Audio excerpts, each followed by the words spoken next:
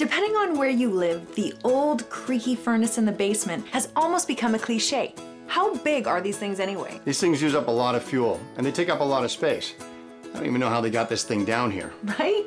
You know, these monsters are a thing of the past. Yep, new furnaces are smaller and more efficient than ever. And leading the way is the Dettson Chinook, giving you the right size system for your home.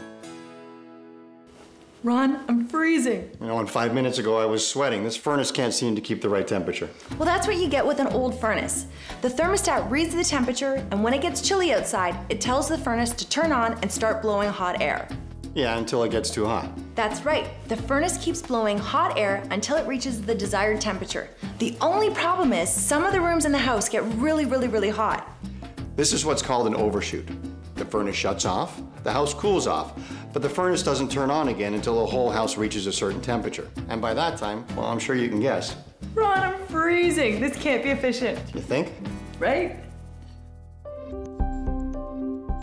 The houses are getting more and more tight and well isolated. So if you have a 45,000 BTU unit that's in a house that's sized for a 15,000 BTU unit, well, you're gonna have some big overshoots. And that's a problem because it's gonna be very uncomfortable for the homeowner.